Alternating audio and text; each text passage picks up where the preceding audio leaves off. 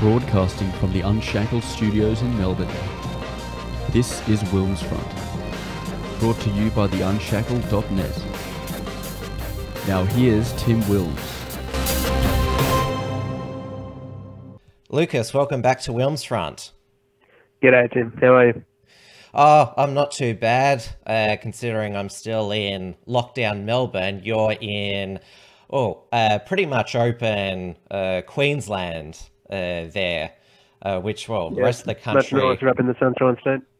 Rest of the country is open, and, the Marxists in those states are clearly open for, I wouldn't use the word business because they hate business, but they're certainly back out on the street, causing as much chaos, intimidation and destruction as possible.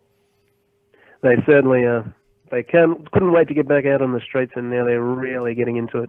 It's almost like they've been got pent up with a bit of blue balls, and now they're just letting rip. Coronavirus is an extreme risk still in Victoria, according to the Marxists and the Greens, but everywhere else, we should be allowed to have the biggest protests we like. That's apparently their logic, even though today New South Wales and Victoria recorded around the same COVID cases. Oh yeah, that doesn't have to make sense. But yeah, it is interesting looking at the little double standards that they have. It has actually become clear to some of the people on the far left as well that they are sort of in a little bit of muddy waters here. But yeah, they still feel very free to condemn anyone in Melbourne who's an anti-lockdown sort of person, whilst at the same time being outraged that New South Wales Police would try and shut down protests around the University of Sydney. Well, they love the Premier of Victoria, Comrade Dan, who is as close to a communist as they're going to get. So, of course, they're not going to complain too much about his leadership. But, New South Wales has, what do they call her? What, koala killer, Gladys. That's what they refer to her. Yeah, I'm not quite sure. But hey, look, you never know. Melbourne might end up getting a more sort of radical premier at some stage. Never say never. Yeah, who knows? It's foolish to predict the future, as 2020 has shown us. And there's plenty of people waiting in the wings who'd love to take Dan's job, and they're far more extreme than him. Queensland, your native state, is going to an election, which is probably why the Marxists up there are willing to do so much protests, even though they have a Labor Premier up there, Anastasia Palaszczuk, or as she's been increasingly called now, referred to as Palachuk, or just the Chook, because it's basically a contest between her and Dan about who's the worst premier. But the LNP could win on October 31st. Deb Frecklington could become the premier, though she's doing a pretty good job, and so is the LNP, of basically sabotaging their own campaign. Oh yeah, they never miss an opportunity to miss an opportunity up here. It's just like how in the last state election 2017, the LNP decided to put One Nation down below the Labor Party, and it ended up costing them government. They could have been in a coalition or a minority government with One Nation support, but instead they decided to virtue signal about how not racist they are. And so they ended up with another electoral cycle of the Chook. I've never actually known what the proper pronunciation of her last name is. I apologise to any sort of Eastern European or Slavic listeners who are out there. Oh, people are deliberately just calling her Palachuk now because it's how she doesn't like her name pronounced. Well, yeah, I'm sure there's a correct way. But I just don't care. I shouldn't say it's her comrades, more Jackie Trad's comrades, the former Deputy Premier and Treasurer who stood aside during a Crime and Corruption Commission probe.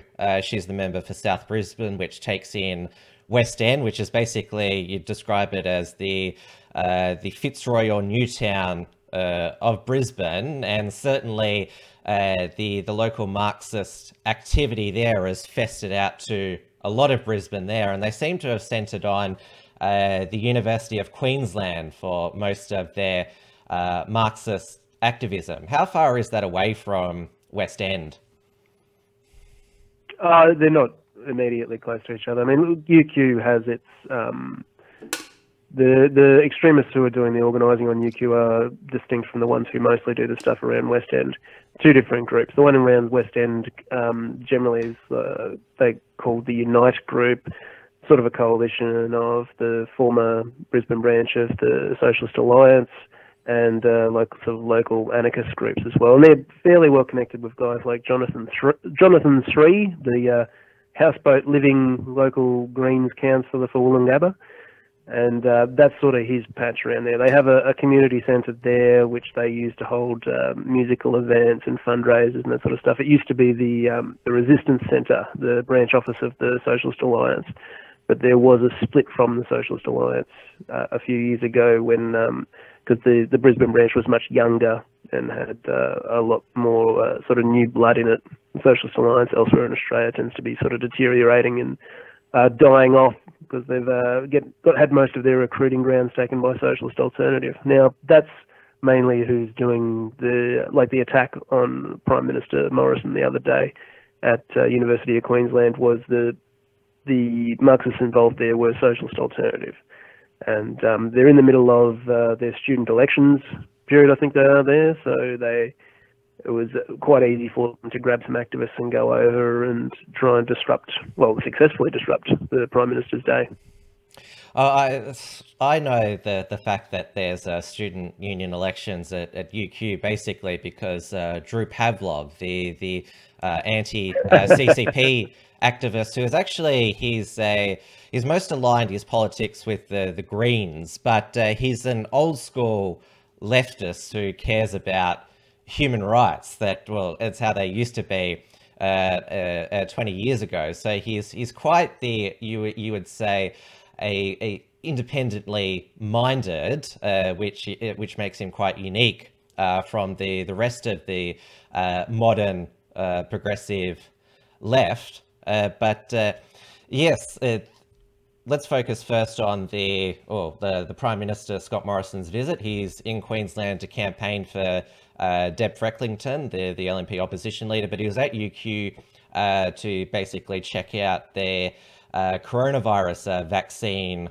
trial, and his car got tomatoes thrown at it. Was it the tomatoes that caused red paint? Yeah, but there were tomatoes as well. Paint, yeah, and the next day they tracked him down as well and threw Brussels sprouts with red paint on them at the car.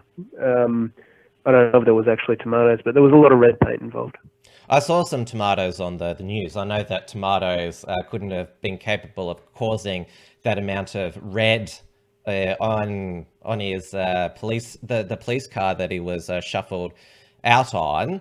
They hit one of the, I think it was actually federal police and security with the red.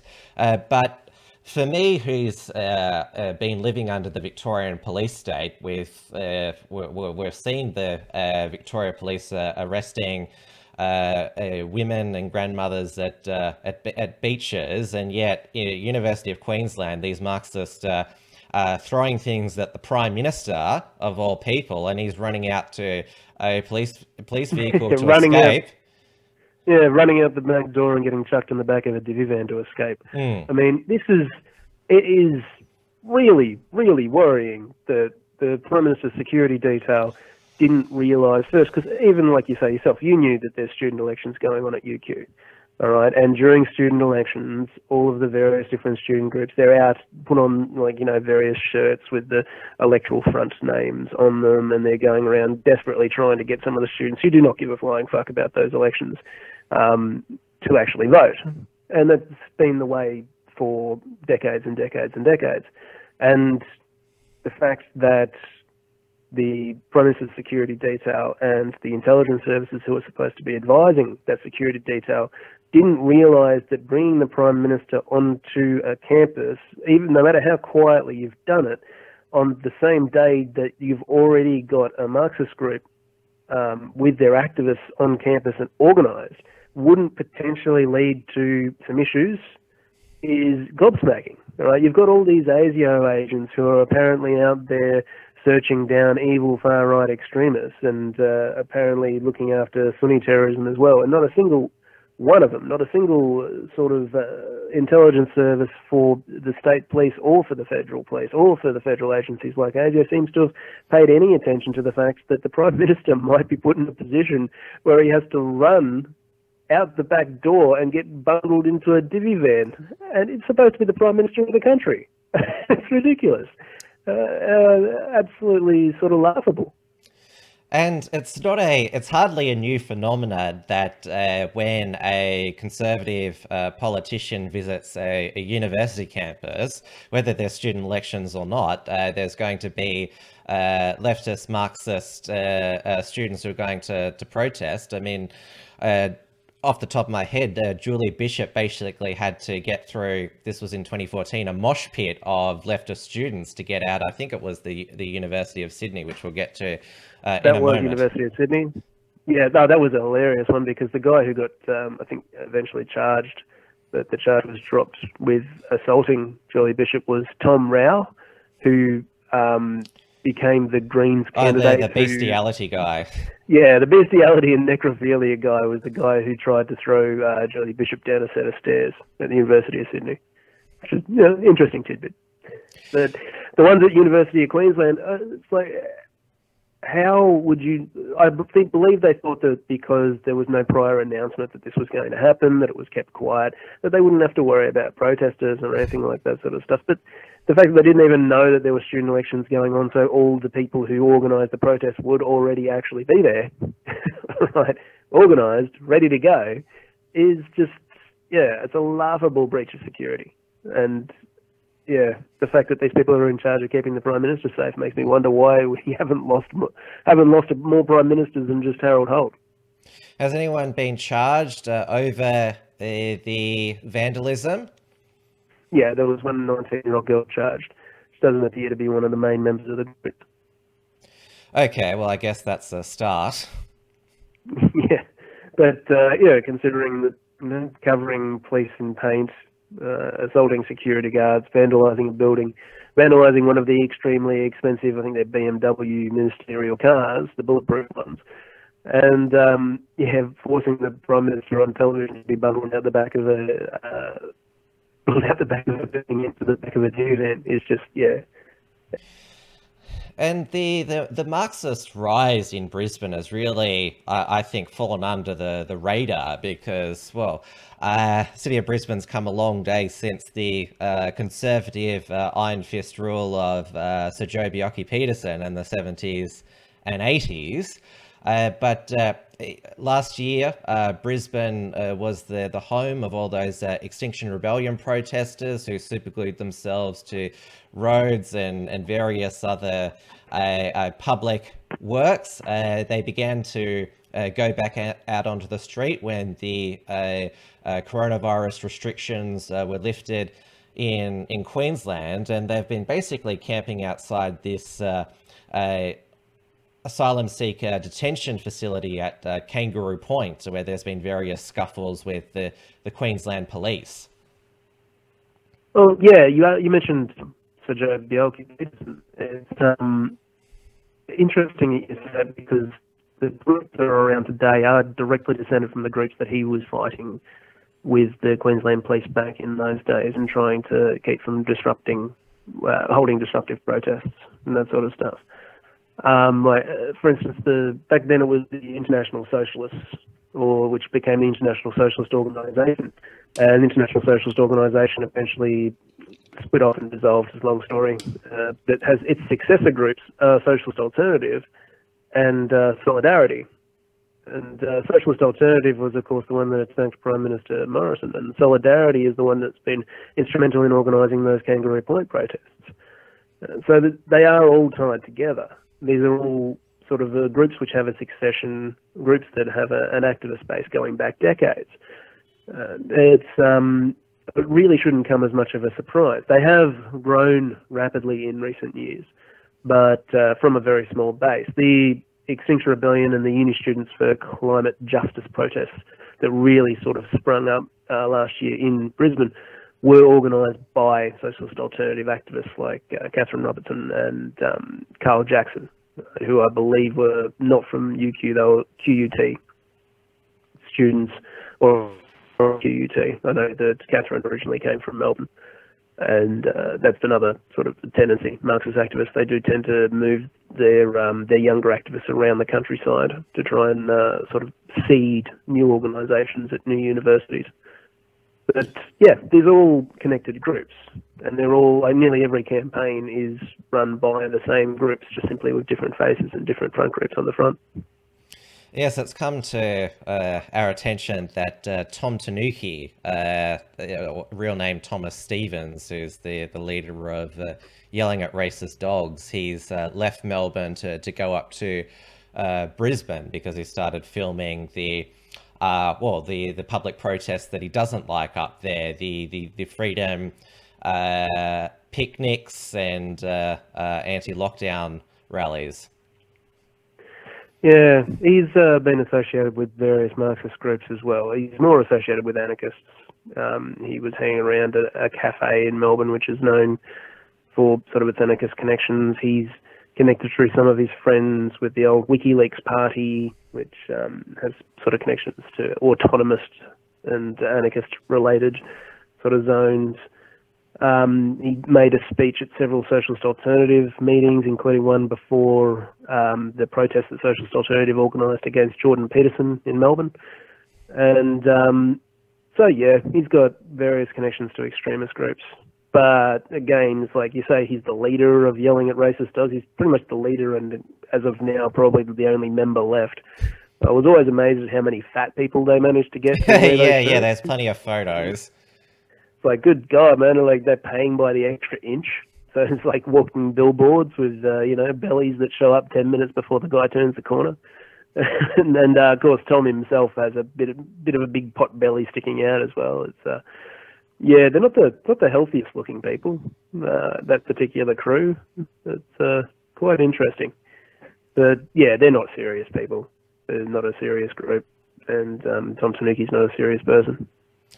I mentioned before Drew Pavlou, his commentary on the UQ student elections. I just want to get your opinion on him, because he's a leftist, but he's sort of an old school leftist, but he has been supportive of the Kangaroo Point refugee protest, though he has teamed up with Pauline Hanson and Bob Catter at various times. He's certainly what you'd describe as a young political madman. He's extremely effective at getting his face out there in the media, and certainly doesn't hold back from a public beef. He's taken on Friendly Geordies this week over what he said about the Uyghur Muslims being in camps because they're causing trouble. And to my point of view, that a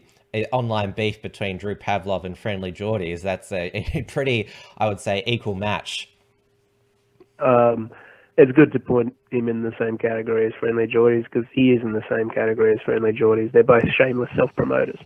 And just like Friendly Geordies, he's probably going to eventually end up doing ads for the ACTU and for Get Up, and taking money in that regard from taking money for Greenpeace as well. And yeah, Drew is a funny guy. Not as funny as Friendly Geordies, and not as good a self-promoter yet, but he's on that track. Drew's issues at UQ with the Marxists there is actually really quite interesting in regards to the China protests that he was involved in. So there was clashes between students on both sides of the Hong Kong protests sort of issue. And Drew was very involved in organising protests about that. And Socialist Alternative, including Priya D, who organised the protest against Scott Morrison was there with a loudspeaker, well, not a loudspeaker, a megaphone. She tried to take over on behalf of the Socialist Alternative, tried to take over the protests in favour of the Hong Kong protesters. When she found that she couldn't do that, she threw a tantrum and ran off and declared everyone, including Drew, was a white supremacist, including Andrew Bartlett of the Greens. I think he was at the time the Queensland co-convener of the Greens, was also a white supremacist. The Tibetans and the Chinese international students who were protesting were also white supremacists. Everyone was a white supremacist.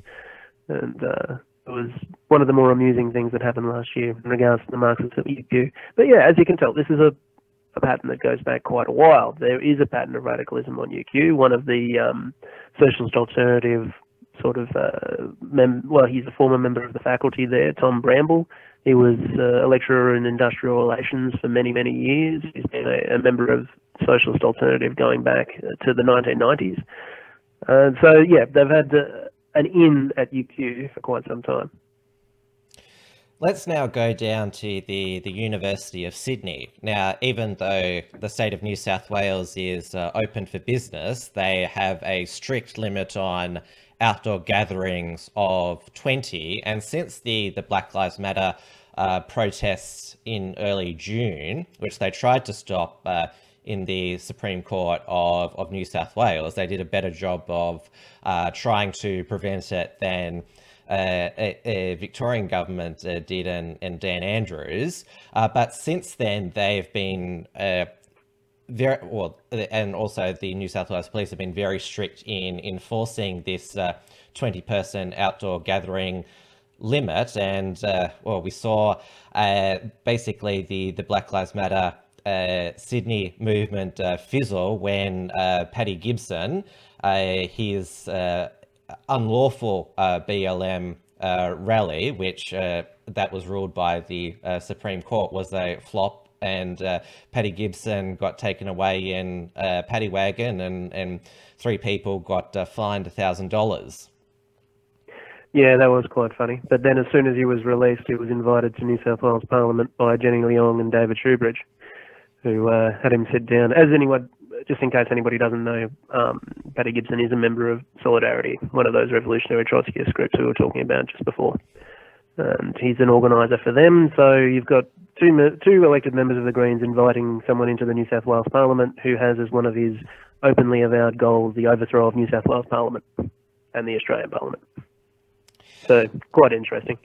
But yeah, University of Sydney, they've seen a lot of organising there. You've got various sort of groups from University of New South Wales and also from Macquarie, and they're Socialist Alternative branches normally, but also other activists coming from those other universities to the University of Sydney in order to more make up the numbers for these confrontations that they're orchestrating with police.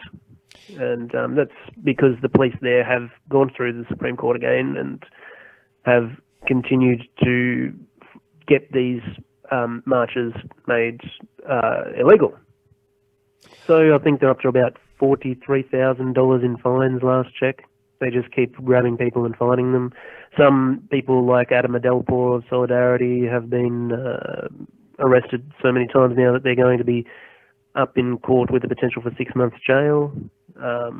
Again, the sort of the stated reason for these protests is against the higher education reforms that the Morrison government is putting through, which would give less money to humanities and more money to STEM courses, which would affect the activist base of the far left groups, because that's where most of their activists work. Those reforms got through the Senate recently with the help of Centre Alliance. I'll just bring up the new. So it's got 4 bands now, with the cheapest being teaching, clinical psychology, English, maths, nursing, language, agriculture, $3,700. Allied health, other health, architecture, IT, creative arts, engineering, environmental studies, science, $7,700 per year. Medicine, dental, veterinary science, $11,300 per year. And now the most expensive, law, economics, management, commerce, society, culture, humanities, communications, and behavioral science. Basically, all the degrees that overrated and don't guarantee employment after people have graduated. Oh yeah, I think it's something like 50% of law graduates in Victoria never do their articles. So that's people who haven't just started a law degree but have finished a law degree. They never actually go on to even qualify for working in law. Law and commerce are the new arts, basically. Yeah, along those lines. A lot of them find work in the NGO sector. With a law degree, you can, still has a bit of prestige to it. But universities love law degrees because they don't require any sort of equipment. They pretty much just require a classroom. You can actually make money off selling the materials, the books and that sort of stuff, and there are a lot of books. So, it's... of course, the universities love to pump out way too many people off. Same with communications degrees. It's like most people go into a communications degree because they think that somehow they'll get into journalism. No, the only way you get into journalism is to get a degree of some sort and then know people. Journalism is possibly one of the most nepotistic fields in Australia. It's just absolutely incredible that anyone thinks they can walk into a job. Without knowing somebody, without being connected. And that's the only thing that makes you a so-called accredited journalist, because here in Melbourne, there's been massive screeching by the I Stand With Dan crew. How dare Peter Credlin be allowed into Dan's daily press briefing? She's not an accredited journalist because, well, she hasn't done either a degree or a cadetship. And of course, the concept of that accredited or qualified journalist is a dangerous thing in a democracy, because who gets to decide who's an accredited journalist? The government. But Peter Credlin has shown with her legal training and experience in a political office, she knows much more. She's been able to investigate much more about how the hotel quarantine private security contracts were set up than any of the so-called accredited journalists who'd studied at university or done a cadetship.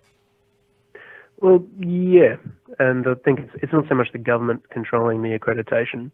That's not really the goal. Oh, I'm just talking in overall terms, but yes, it's the mainstream media themselves who decide who's accredited. Yeah, and well, it's not even that. It's the university systems where journalists are trained.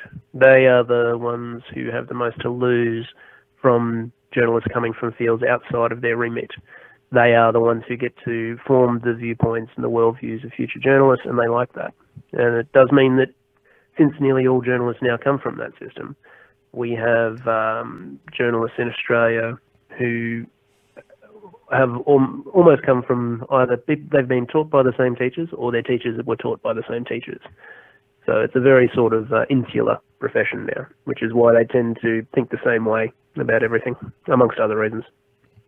Which is why that was that mysterious coordinated campaign against George Christensen for appearing on this program a couple of weeks back. Well, I think that was just the old BuzzFeed Australia pipeline. Josh Butler and Cam Wilson knowing each other from BuzzFeed Australia, now sadly deceased BuzzFeed Australia, which I'm sure we're all devastated about. And journalists love listening to other journalists, quoting other journalists, and until another journalist says it, it's not real. And, yes, I noticed that Cam Wilson, his proof that I spread conspiracy theories was himself, and apparently I'd been criticised for wearing the Pinochet Did Nothing Wrong shirt by Slack Bastard. Yeah, so this man is an extremist. Who says he's an extremist? Well, this guy who thinks that all government is illegitimate and should be violently overthrown. Yeah, and he quoted himself as a source. Oh, really? That's a new one. Yeah, he quoted, This guy spreads conspiracy theories because look at my tweets proving it. Yeah, if he wasn't in the club, the journalism club that he managed to get in, by working at the ABC originally. If he wasn't in that club, he'd just be a laughable idiot sitting on the side of the road that ranting to himself that no one would listen to, and that's it. That's why these people love their accreditation so much, and they cling to it. The idea that I'm an accredited journalist or I'm part of the club. Even though if they didn't have that, they'd have nothing. Even though most of the recent rags they've been writing for have now shut down. Because I think Josh Butler is on his fourth job now, because BuzzFeed Australia shut down, HuffPost Australia shut down, and also 10 Daily recently shut down.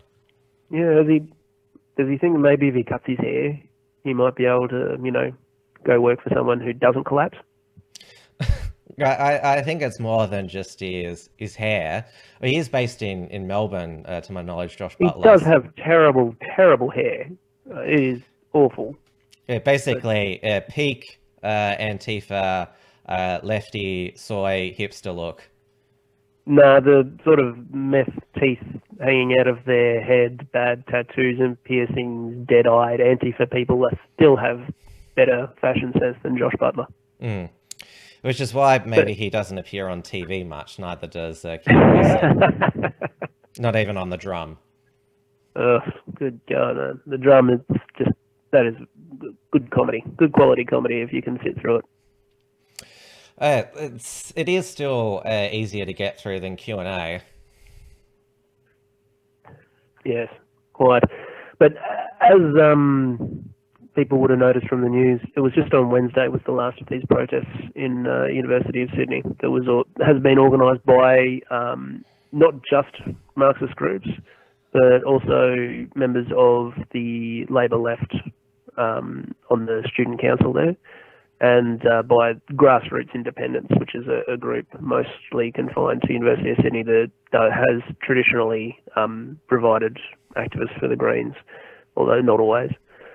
And altogether, they've organised various of these protests. They've tried getting around the law in cute little ways. They had a protest where everyone, because the limit is 20 people, they had groups of 20 people spread out across the large quadrangle at USyd, and the police said, "Nah, you're still part of a single protest," and arrested them. They tried setting up a protest and then had everyone sprint towards a road, which they then blocked to get around the police lines, which they successfully did. That was late September, probably about 2 weeks ago, probably. And just on Wednesday, they had their latest one, which was supported wholeheartedly by staff, naturally, particularly Dr. Nick Reimer, who's also another member of Solidarity, like Paddy Gibson, like Adam Adelpour, like the people who organised the Kangaroo Point protests in Brisbane. These all, again, part of the same groups. They're all linked together.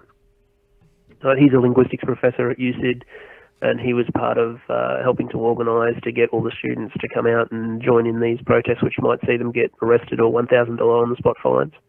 So, yeah, real duty of care there, Nick. Well done.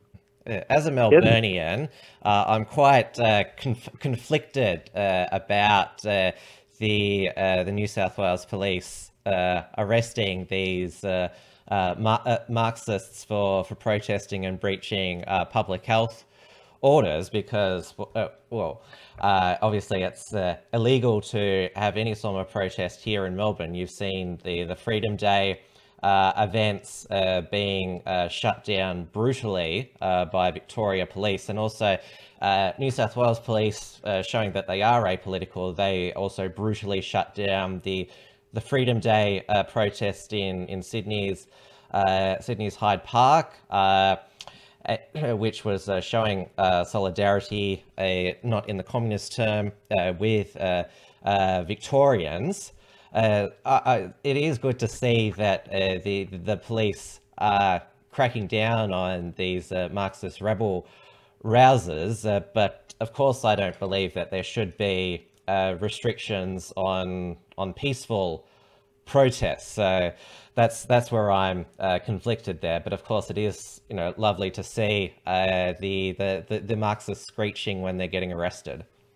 Oh, it is nice. And the one on Wednesday caused a bit of controversy because there was a law and social justice professor, talking about those law degrees again, And he was forced to the ground by police because he was a part of the protest. And he came out later, he's written an article for Sydney Morning Herald about how terrible it was, that he was temporarily placed under arrest, and how it was a gigantic miscarriage of justice. And you had all these other academics screaming on Twitter about this, just completely raising hell. How dare you touch one of us? We are the holy people, the high priests. How dare you put your profane hands on our sacred persons, on the sacred person of one of our, one of the elect. It was just... You can do whatever you like to those protesters in Melbourne. You can beat the crap out of them. You can run them over with your car if you feel like it. But, oh, God, don't touch a professor. Don't touch one of the, the cardinals of the cathedral. And the two New South Wales Green Marxists that you mentioned before, David Shoebridge and Jenny Leong, they have actually attended those University of Sydney events. David Shoebridge was on the one on Wednesday. But he was speaker.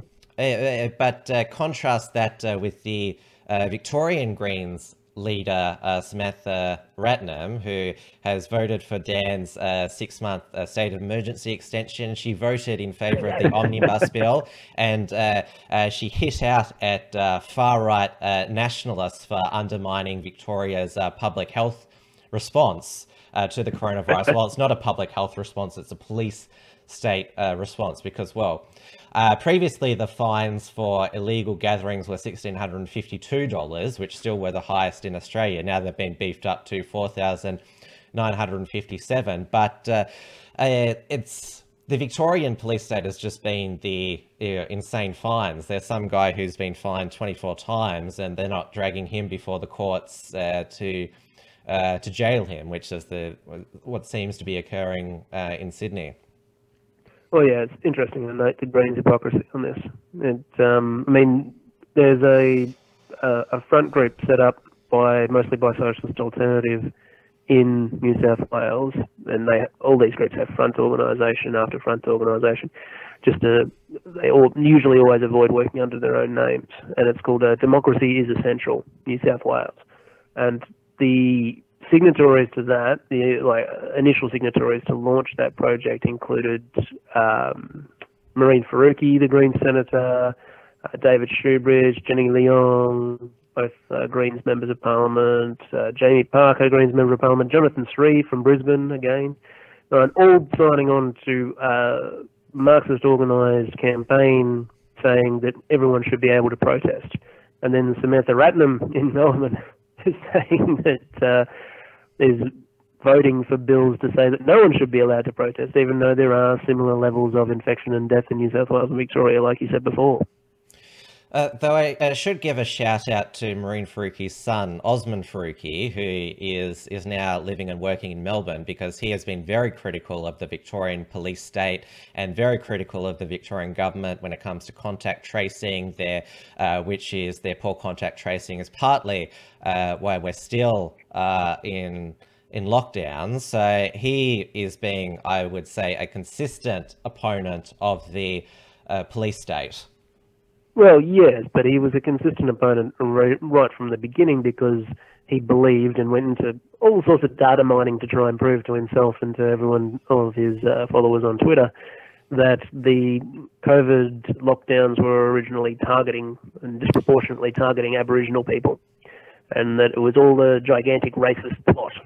So once you've got up and sort of nailed your colours to the mast of coronavirus restrictions are all a racist plot by a white supremacist country, it's kind of hard to get down off that horse.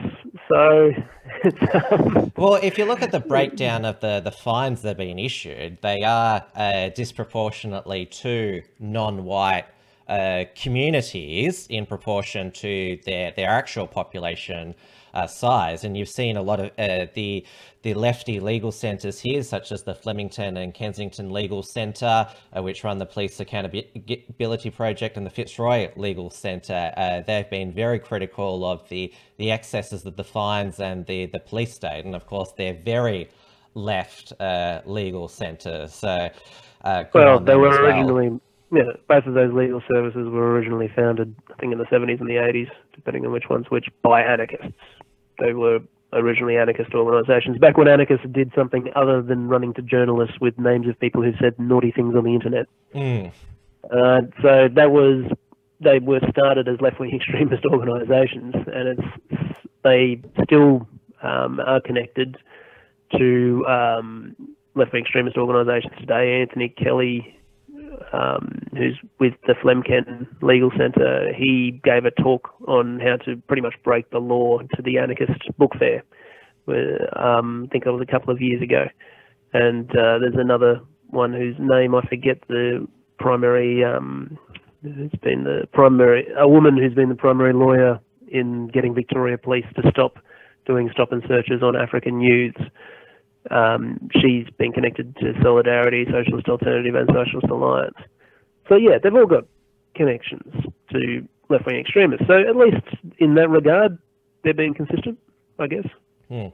I'm at the stage now, given not many people outside of Victoria understand how horrible it is. It's as bad, the lockdown is as bad as you've heard it is. So anyone who is opposing it and critiquing the Andrews government, whether they come from the far left or the far right, I'm thankful for that. And I've even appreciated members of the hippie movement this year opposing the coronavirus lockdowns, arguing for free choice. So when it comes to things like vaccinations and medications, this is the surreal 2020 world. Yeah, I'm not as forgiving as you, Tim. Well, I am the Victorian here. You're a Queenslander. Yes, but yeah, still no. These people want you dead. They want your kids dead. They want everyone in your family dead. They're willing to wait until you die, but they just want to make sure that people like you don't exist anymore.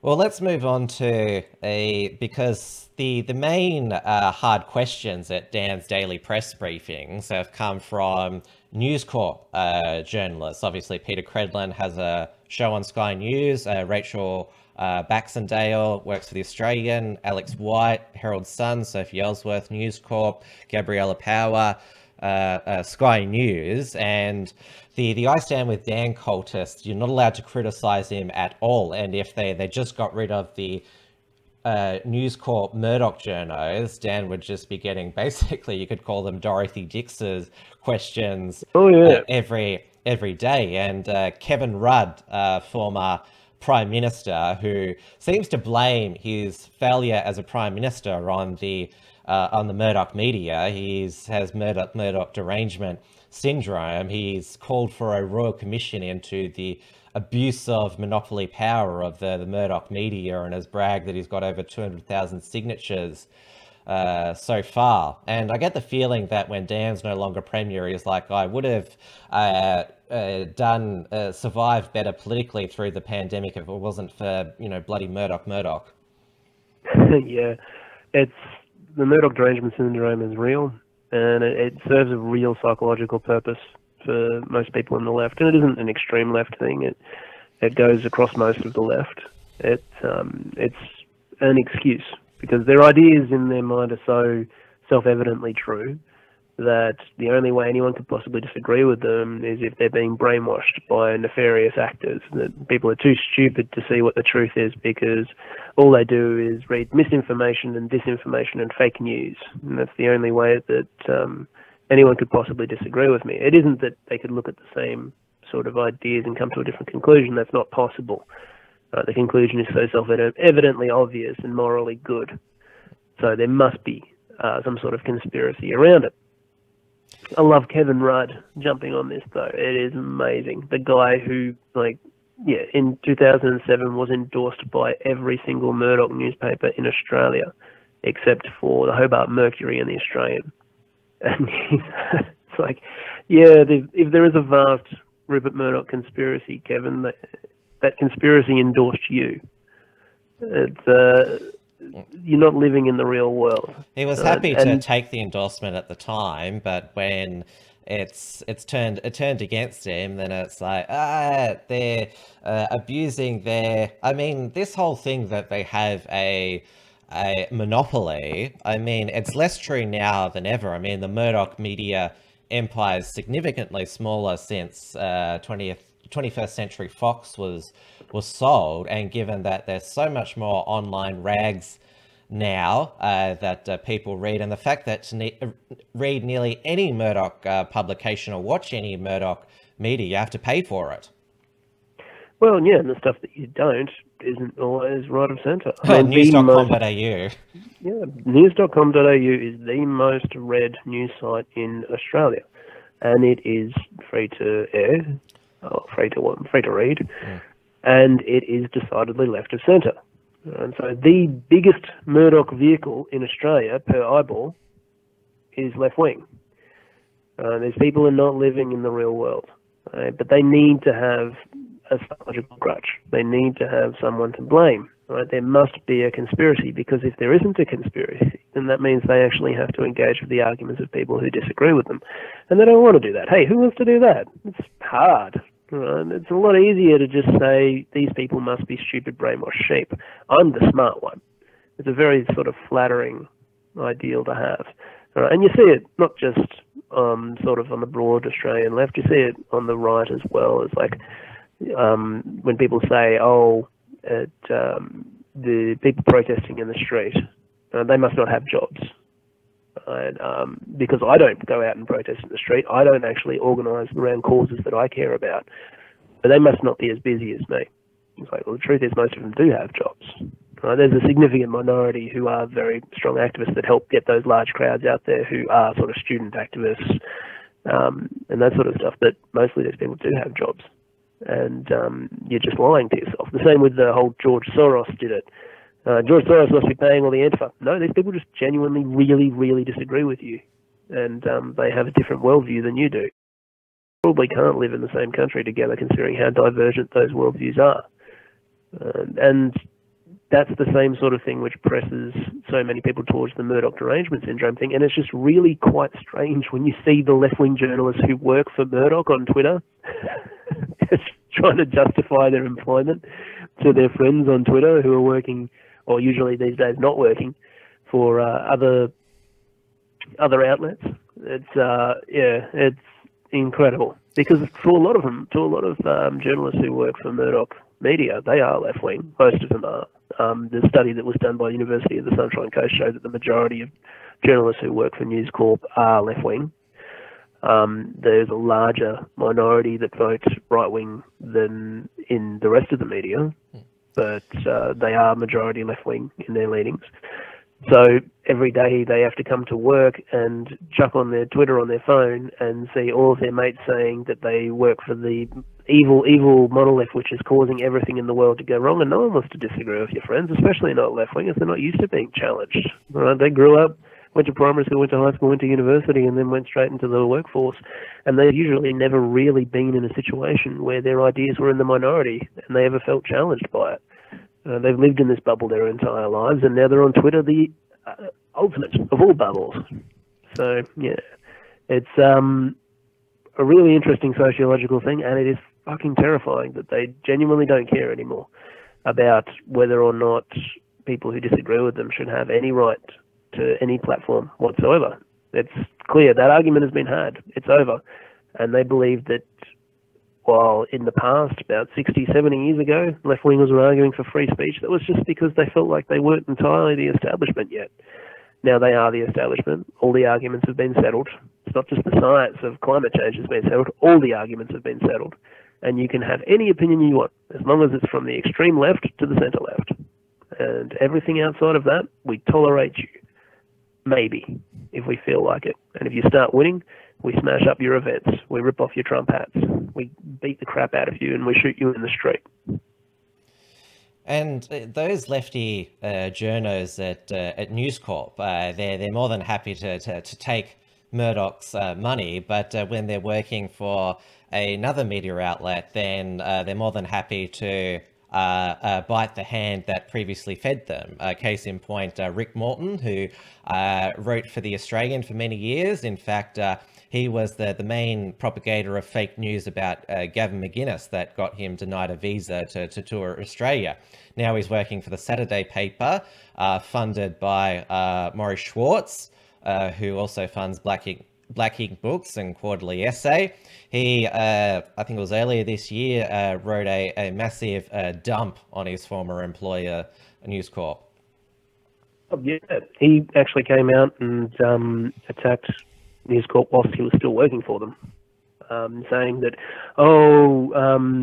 like, we're all good left-wingers inside the Australian. There's like a resistance amongst left-wing journalists inside the Australian, but when the election starts coming around, and then, you know, the editors come around, they put pressure on people to not have left-wing opinions. Like, yes, because you're supposed to be the only classical liberal newspaper in Australia. The fact that the majority of you are left-wing that work there is kind of a red flag, to be honest. But he didn't see that as a problem. He saw the problem being trying to stop journalists from reporting on things the way that journalists want to. Yeah. And most journalists comes from the humanities system, like we were talking about before, the same humanities system that produces those activists that attacked Scott Morrison in Queensland this week. And even though they control the left, all of the mainstream media, the fact that there's one which is not completely left, they can't stand that. Well, yeah, because that's why they see it is, once that's gone, then everyone will agree with them. And it won't be the case, of course. They'll just find, but then they'll have to find a different thing, a different scapegoat to attack. Well, that's when they'll start to focus on more on people such as myself, WilmsFront, the Unshackled. In that Josh Butler article, Christina Keneally, Shadow Home Affairs Minister, called me an extremist, and that called this show alt-right, even though I don't know what that term even means anymore.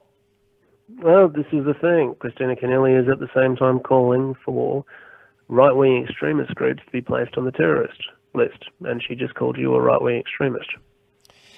So it was good to see Liberal Senators Erica Betts and Conchetta Fierravanti-Wells, both former ministers, basically call out ASIO for having this right-wing extremist classification, and saying to ASIO, you really need to redo this, because you're basically saying that, implying that those who have socially conservative views are right-wing extremists.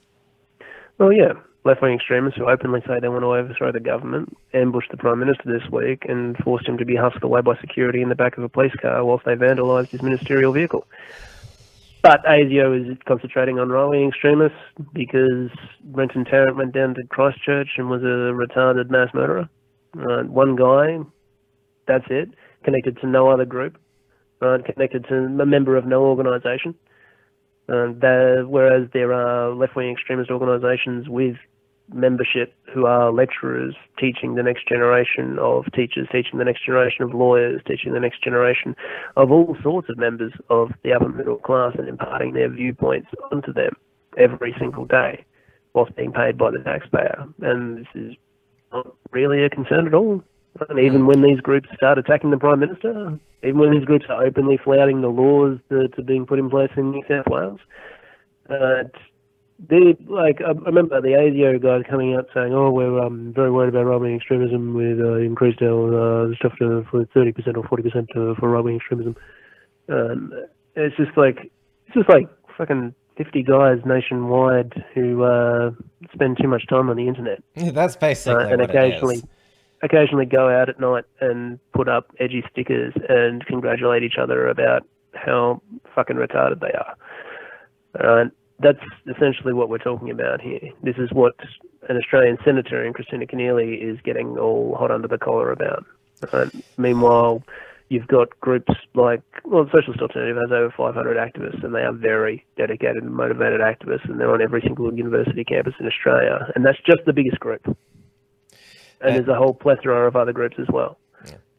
Yeah. Christina Keneally to the right of Malcolm Turnbull as a far-right extremist. I mean, those who attend and speak at CPAC Australia are considered extremists in her mind. She tried to get CPAC 2019 shut down, and she must be extremely pleased that Lauren Southern has been cancelled from speaking at CPAC Australia 2020. Well, yes, of course. And that would be partially because of the pressure being put on the culture by people like Christina Keneally. They understand how this war is fought. They understand how to fight a cultural war. People on the right don't, which is why the right continues to lose. And I'm going to have to wrap up there, Tim. Yep. I will reach the end of my questions here. It's been great to catch up with you, Lucas, and gain your insight, expertise, and information. And you do a good job with exposing all of this, even though most of it is publicly available information. It's just not reported on.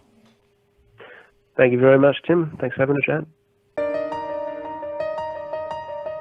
Thanks for tuning in to WilmsFront. Visit timwilms.com or Rational Rise TV to view the archive of episodes. And keep visiting theunshackled.net to view all our shows and to keep up with the latest real news and analysis.